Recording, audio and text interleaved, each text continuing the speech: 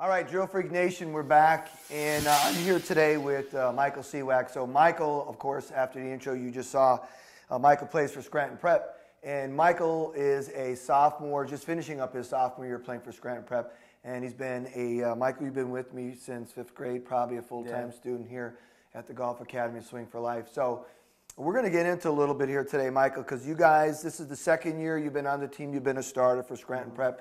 Your record, your personal record this year, undefeated? I'd say I was around 10-0 this year. 10-0. And sometimes you don't play matches. I mean, this is a powerhouse golf team, so coach will sit you guys, some of the starters. So just a quick backstory. Last year, too, again, Scranton Prep had a run at the state championship level in the Class 2A division and finished with a silver. And this year, again, Second place. Second place. So they finished by one stroke. One stroke. So for those of you around the country, this is we're going to count how many players?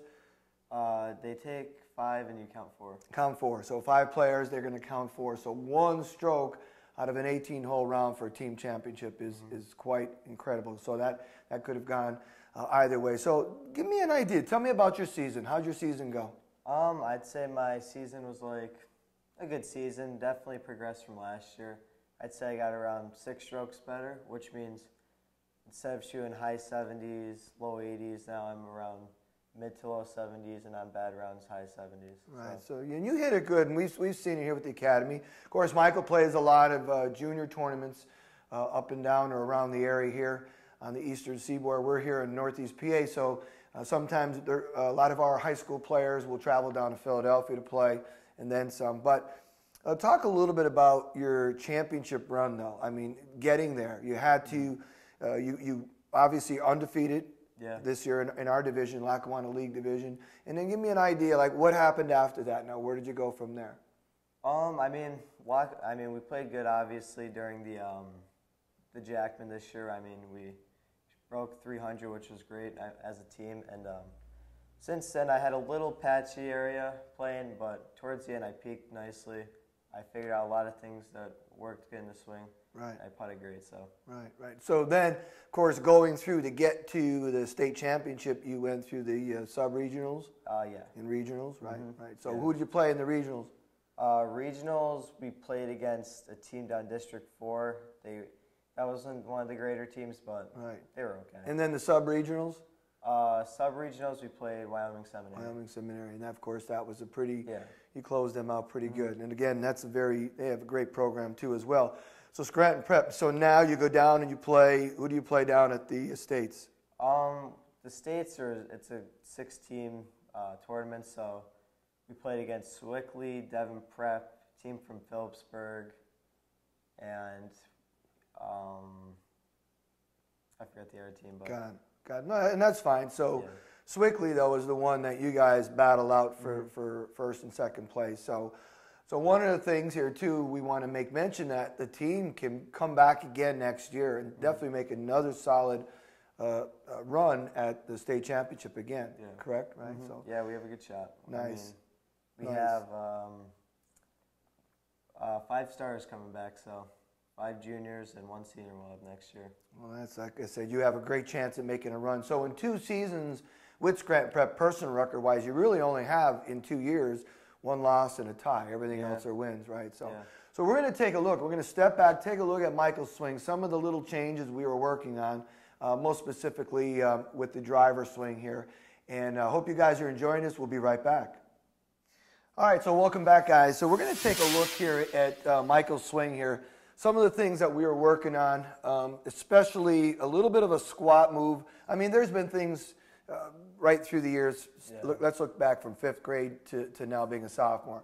And Michael's a very accomplished player, and you're going to see in this golf swing that his technique and his skill set in here will mirror a lot of what you see out on the PGA Tour. So let's just take a quick look. I have Michael set from the top. So Michael, we're going to take a look here.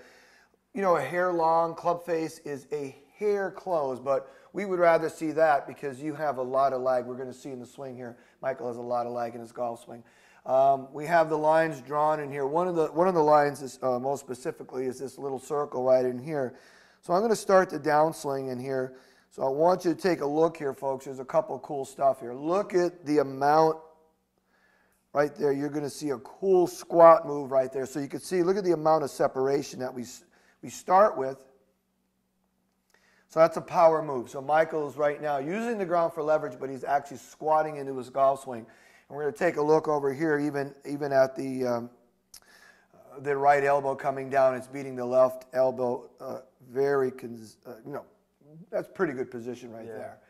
It's pretty far down there. One of the things you're going to see, and this is where we say about having that nice leg. So now we're getting into the hitting zone. So let me just mark this right now. So these are the areas, folks, that we really like to see Michael hit. One of the things here, too, we look back here. Let me just get out of here for 1 second. We're kind of looking at the pivot, so I'm going to take a look at that right there. So we've been working, Michael, right? You'd agree, maybe keeping that foot down just a tad longer. You've done a great job doing it, because years past it would come up maybe a little bit too soon and wouldn't be able to get a little bit of that mass behind the shot. So you're going to see right in through here as we come into the hitting zone.